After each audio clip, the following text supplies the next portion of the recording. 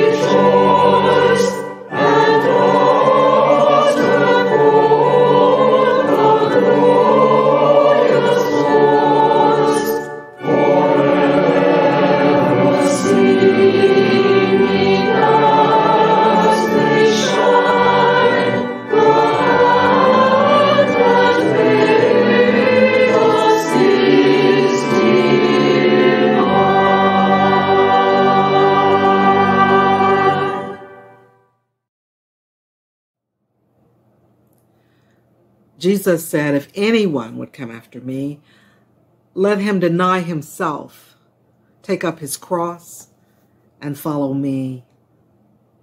Let us confess our sins against God and our neighbor.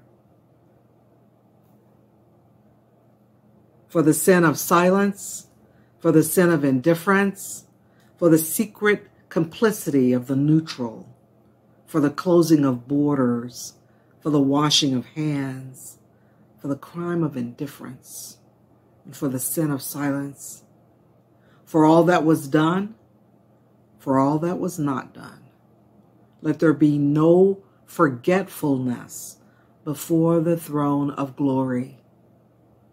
Let there be remembrance within the human heart.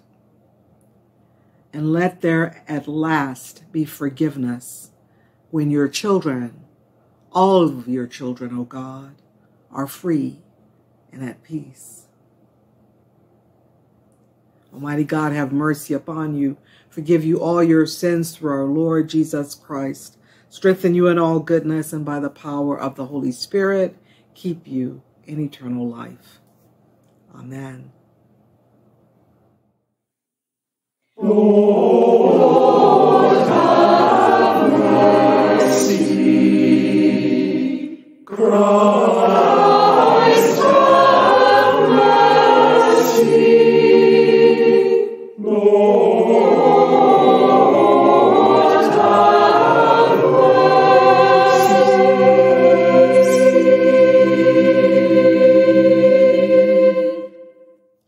Lord, open our lips, and our mouth shall proclaim your praise. Glory to the Father, and to the Son, and to the Holy Spirit, as it was in the beginning, is now, and will be forever. Amen.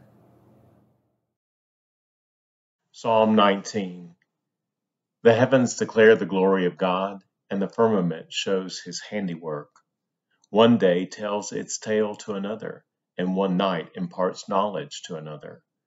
Although they have no words or language, and their voices are not heard, their sound has gone out into all lands, and their message to the ends of the world.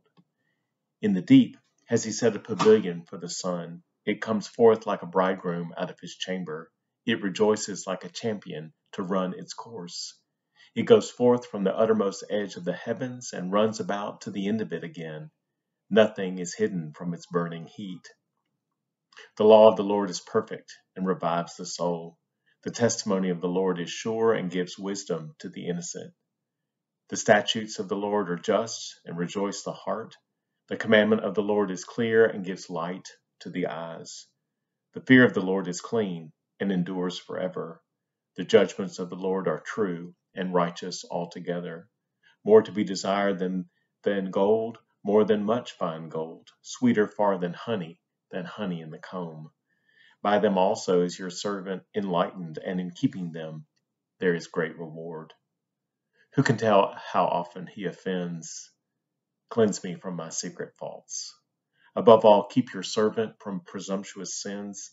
Let them not get dominion over me. Then shall I be whole and sound and innocent of a great offense. Let the words of my mouth and the meditation of my heart be acceptable in your sight, O Lord, my strength and my Redeemer. Glory to the Father, and to the Son, and to the Holy Spirit, as it was in the beginning, is now, and will be forever. Amen. A reading from the book of Exodus. Then God spoke all these words.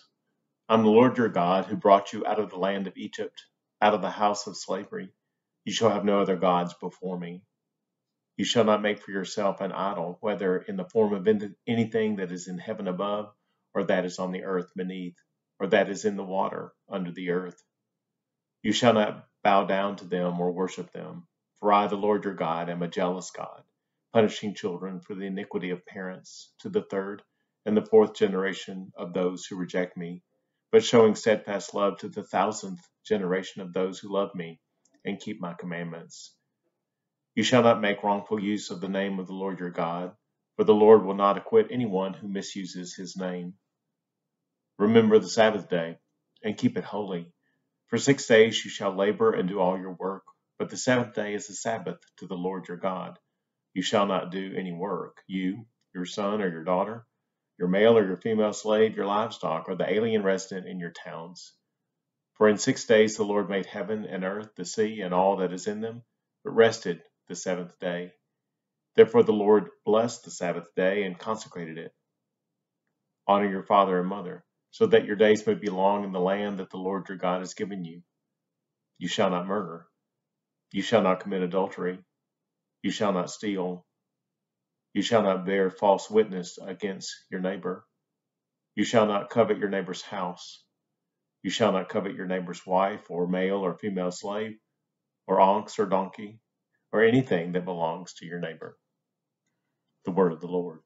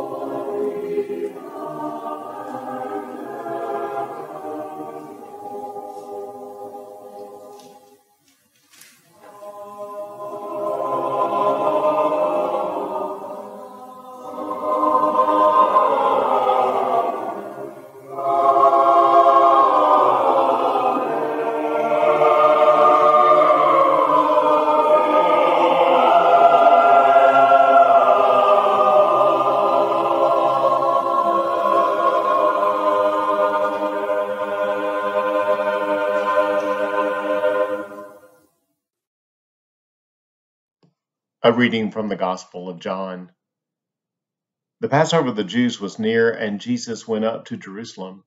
In the temple, he found people selling cattle, sheep, and doves, and the money changers seated at their tables.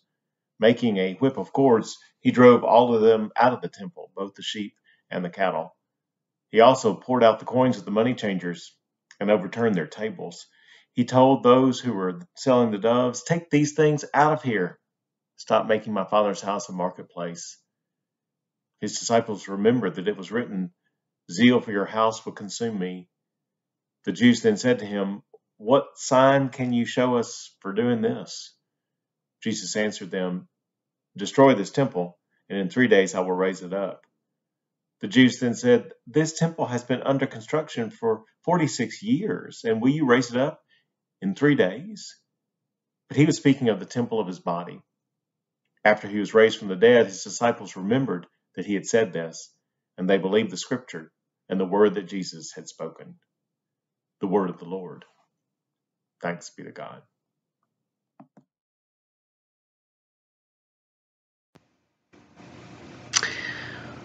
When was the first time you ever remember feeling angry? Perhaps an older or younger sibling was involved, a parent or babysitter, an uncooperative toy, or a play date gone awry? What about a time when your anger boiled over to the point that someone observing you might have said your anger, your zeal was all-consuming, that it engulfed you, that it practically ate you up, not to mention anyone or anything else close by? A few years ago, I had an unpleasant interaction that was wholly unexpected. I was picking up my daughter from a friend's house and had pulled over on the side of the road in front of the house, waiting, when a man pulled up alongside, rolled down his window, and started yelling at me to move my car. I sat behind my steering wheel, stunned and dumbfounded at his behavior, unable to get a word in to try to explain what I was doing, when I heard him shout in an accusatory and mocking tone, "And you don't even speak English." Something snapped inside of me, and before I knew it, I was out of my car, hands flailing in the air, hurling the finest English expletives that I could think of his way, along with a string of other words and impassioned sentences, something about how dare he assume, something about where I went to school, something about my lawyer, most of which I can't remember. It was not my best moment, nor, I guess, was it his. What I do remember is how utterly exhausted and spent I felt afterwards. Exhausted, spent, and sad. I wonder how Jesus felt after the temple incident described in today's gospel. Exhausted, exhilarated, spent, sad. And what about his friends and followers? Had they ever seen him that way before?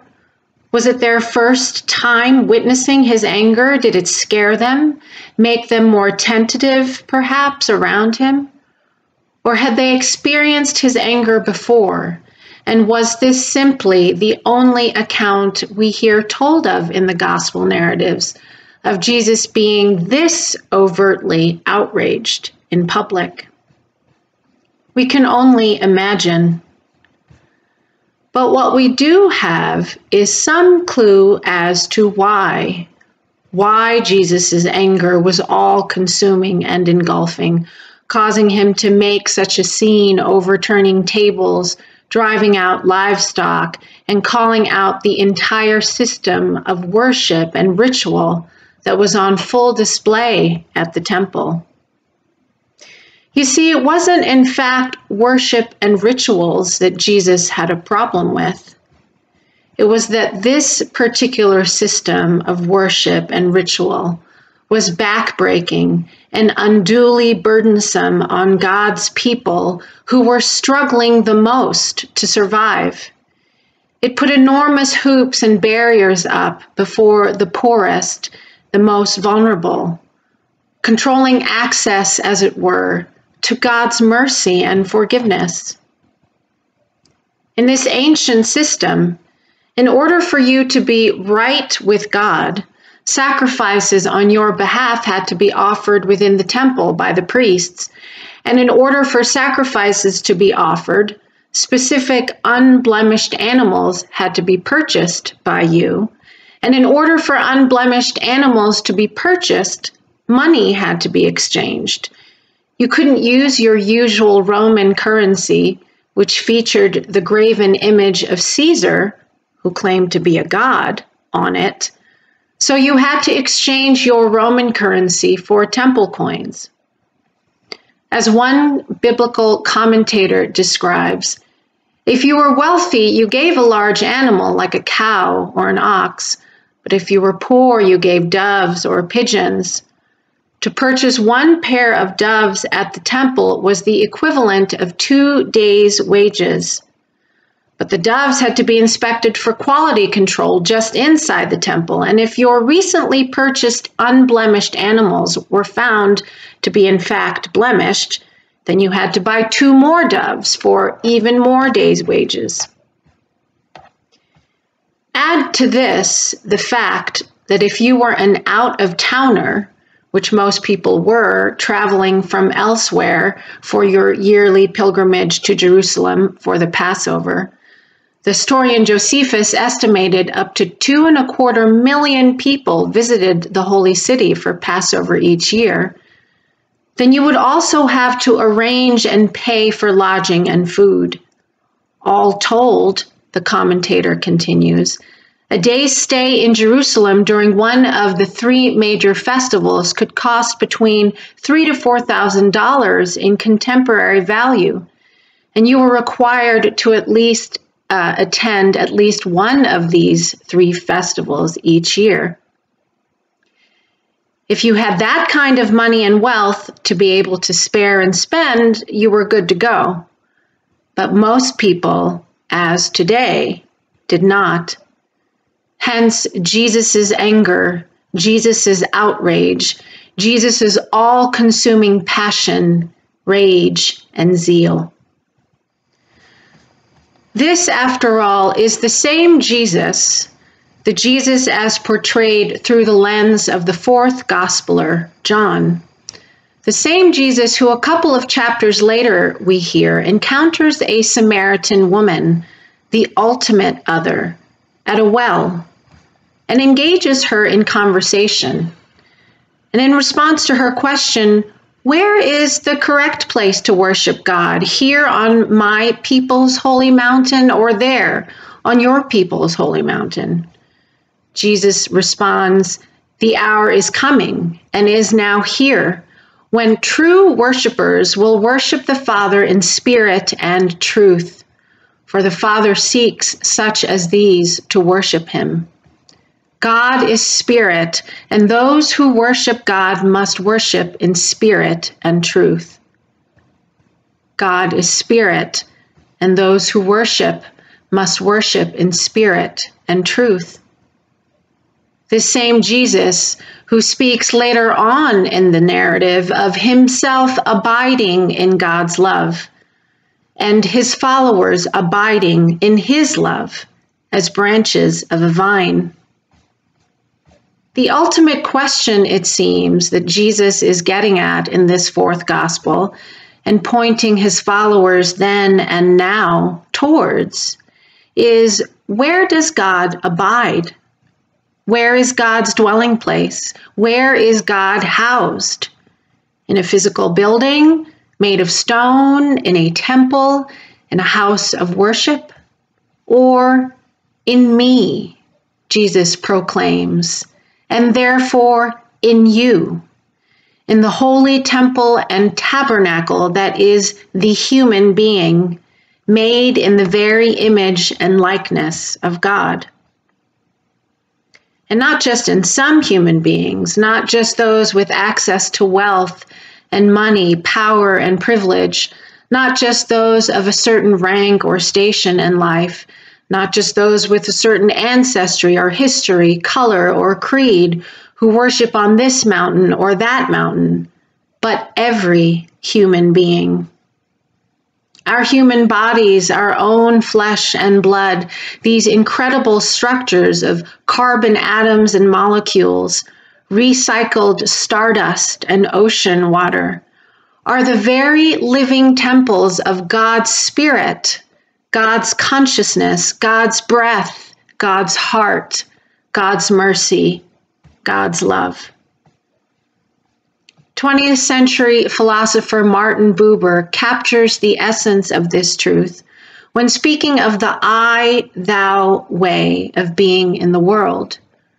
We can, as humans, choose to interact with others in a transactional way, treating others as objects, as I relating to it, or we can choose to interact with others in a relational way, as I relating to thou, in the same way we relate to the holy mystery that is God. As followers of Christ, here and now, in the 21st century, our commitment is to strive as best we can to relate to all human beings and to our own selves in an I-thou way. In our baptismal covenant, we each promise to seek and serve Christ in all persons, loving our neighbors as ourselves, and to strive for justice and peace among all people, respecting the dignity of every human being. This season of Lent is a time when we are invited to recommit and be more intentional about this way of being, living, and relating in our world. taking care of our relationships with God, ourselves, and others, realizing that these relationships are all, in fact, interconnected and one. And realizing that we, in fact, do not need to be in a building made of stone to connect with the holy mystery that is God, because in truth, we are relating and communing with God whenever we acknowledge God's living presence in our fellow human beings and in ourselves. Amen.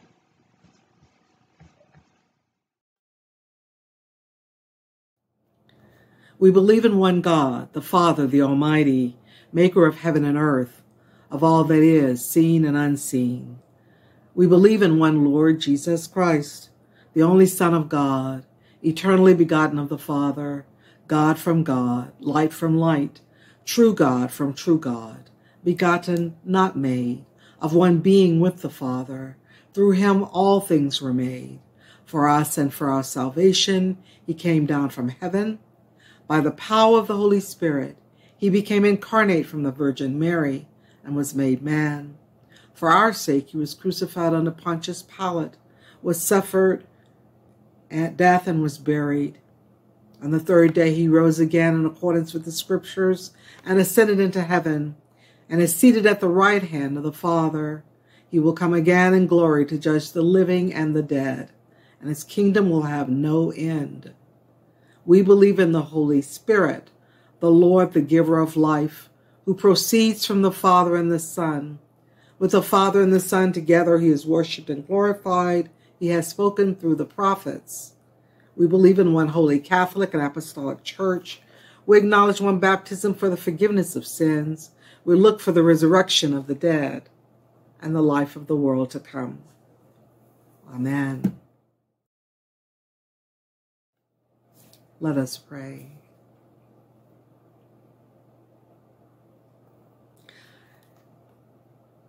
Eternal Spirit, earth maker, pain bearer, life giver, source of all that is and that shall be, Father and Mother of us all, loving God, in whom is heaven. The hallowing of your name echo through the universe. The way of your justice be followed by the peoples of the world. Your heavenly will be done by all created beings. Your commonwealth of peace and freedom sustain our hope and come on earth. With the bread we need for today, feed us. And the hurts we absorb from one another, forgive us. In times of temptation and testing, strengthen us. From trial too great to endure, spare us. From the grip of all that is evil, free us. For you reign in the glory of the power that is love, now and forever. Amen. O God, whose glory is always to have mercy, be gracious to all who have gone astray from your ways, and bring them again with penitent hearts and steadfast faith to embrace and hold fast the unchangeable truth of your word, Jesus Christ, your Son, who with you and the Holy Spirit lives and reigns, one God, forever and ever. Amen. The intercessions. We pray for the church and for our bishops. Lord, in your mercy. We pray for this parish family that we, like Abraham and Sarah, may go forth from what is familiar to new places and ways of being. Lord, in your mercy. We pray for the wisdom for the leaders of our nation at this time of turbulence and change. Lord, in your mercy. We pray for the sick and the suffering, that we may bear God's healing touch. Lord, in your mercy.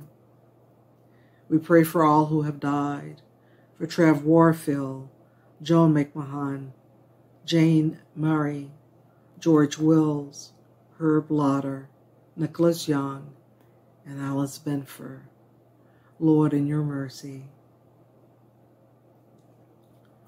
God, who so loved the world that you gave your only Son, we lift up our eyes. Jesus, our hope, we lift up our voices. Spirit, our guide, we lift up our hearts. Receive our prayers for all in need, and grant us a share in the life to come. Amen.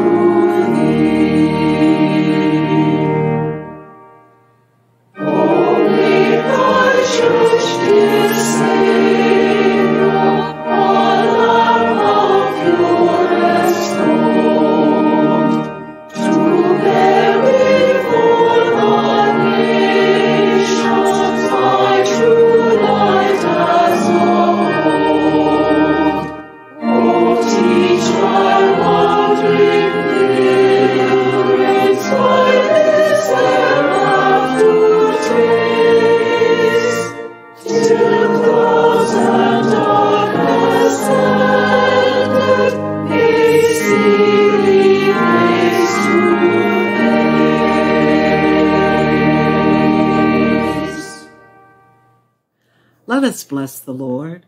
Thanks be to God. Jesus invites us to a way of wholeness, sharing with the humble and poor. This is the fast we choose. Jesus beckons us to risk for the sake of the world.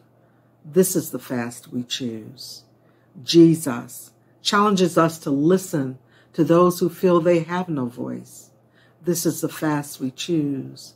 And the blessing of God Almighty, who is Father, Son, and Holy Spirit, be among you and remain with you always.